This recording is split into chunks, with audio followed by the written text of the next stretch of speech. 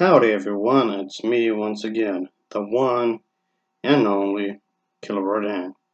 And today, I'll be reviewing another obscure low-budget feature, folks, from the Nifty 50s movie pack.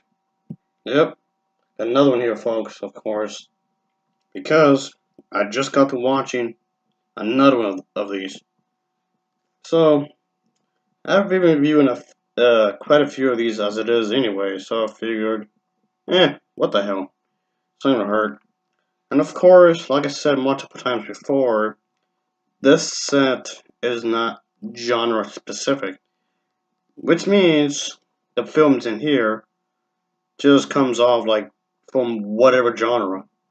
And this one I'm talking about comes off more of a drama kind of a thing, but that's fine.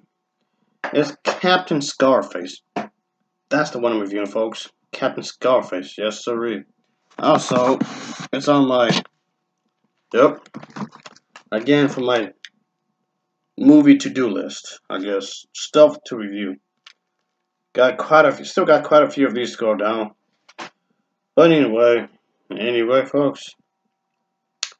As always, I do have the top of the plot, so let's get into it, shall we?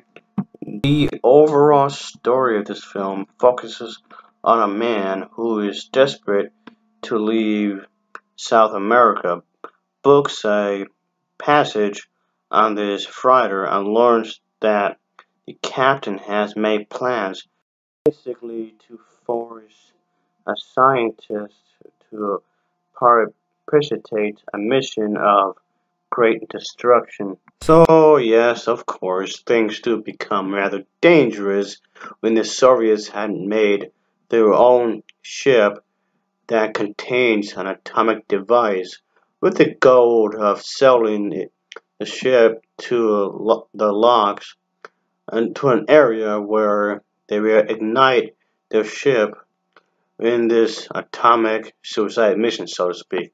So as you can guess, folks, the things in this film do become rather crazy as it goes on, of course.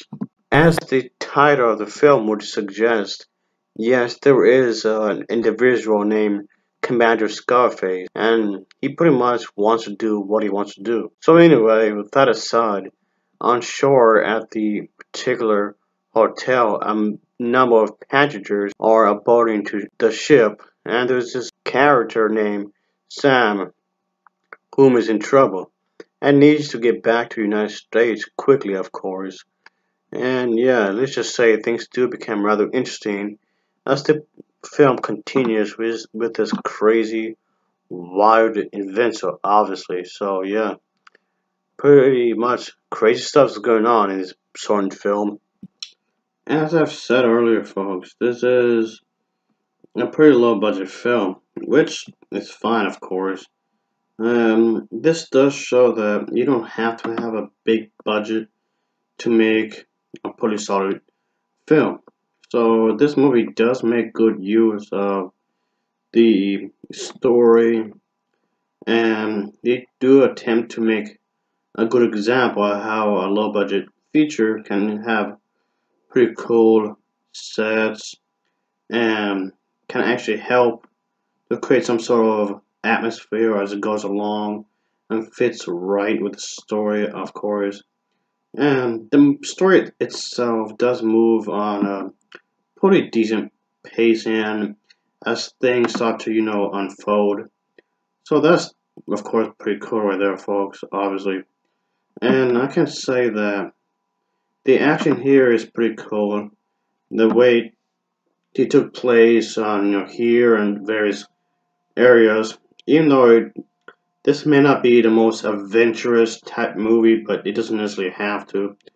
The story itself is actually pretty solid, and it didn't bore me. It did hold my attention throughout the entire film. The entire running time did feel quite right. It's barely over an hour, so I can say that it's not that bad.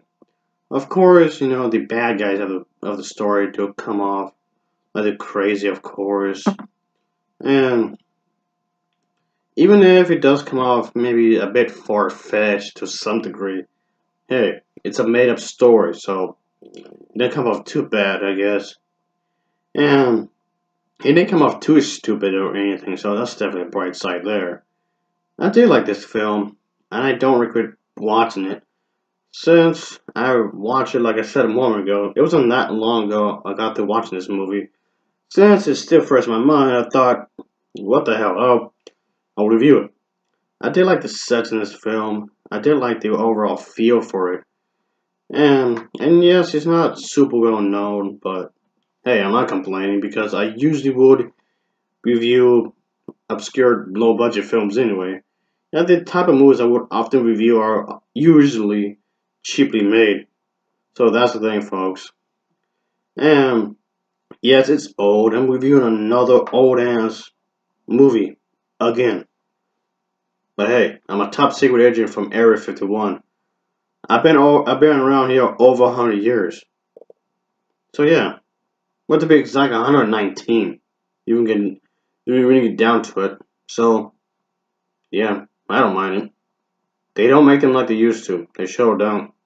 Anyway, so yeah, this was a rather pretty solid film as a whole, and I liked it. Obviously, the music wasn't too bad, I suppose, because I did like what the war were doing with what they had. So it gets straight to the point pretty quickly, which is fine, of course, because like I said, this movie is pretty short. It's not that long. It's barely over an hour. So can't really complain there, I guess. So whatever. Anyway, the casting of this film does a pretty solid job. You do what it's supposed to do.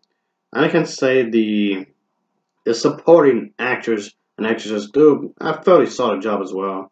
I didn't mind them. And also I can say that I guess the editing wasn't too bad, I suppose, because it did get to the point where it doesn't come off amateurish and it come off rather professional. I did like the use of the outfits that they wore throughout the entire film, really trying to give you the vibe of what they were trying to do. So that's definitely a good thing there, obviously. I did like the location scene. The location scenery wasn't too bad either. So I'll say I recommend this film, folks. Yes, sir. Would I watch this movie again? Yeah, most likely. I'll watch it again. Why the hell not? I'll give this movie an overall rating of a 7.3 out of 10. It gets a 7.3 out of 10 for me. As always, thanks for watching and take care. Until next time. Oh yeah. See ya.